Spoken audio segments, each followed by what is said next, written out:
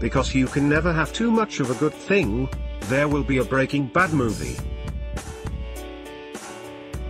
The series by Vince Gilligan came to a lauded finale in 2013.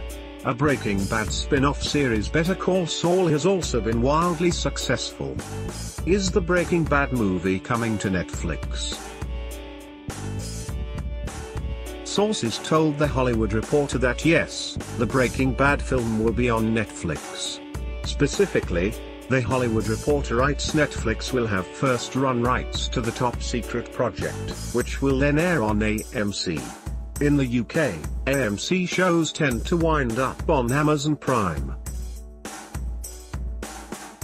That is where you can watch other AMC hits like Preacher, The Walking Dead, and more.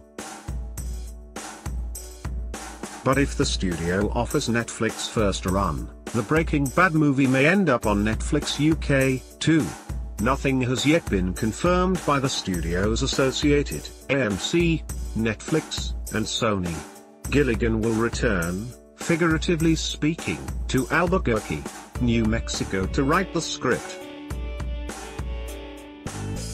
He is also producing alongside Mark Johnson and Melissa Bernstein. For his part, Gilligan is happy to collaborate again with Netflix.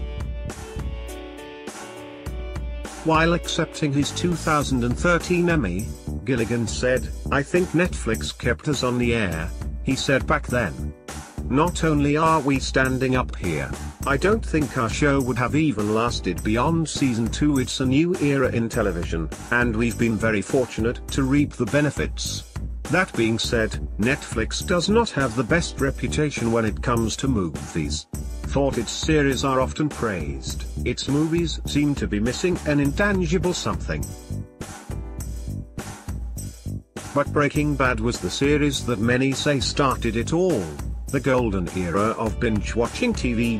With Gilligan on their side, Netflix and AMC may be able to replicate some of their TV magic for a feature-length project. The plot is said to be revolving around the escape of a kidnapped man and his quest for freedom. Many believe this man will be Jesse Pinkman, played in the show by Aaron Paul.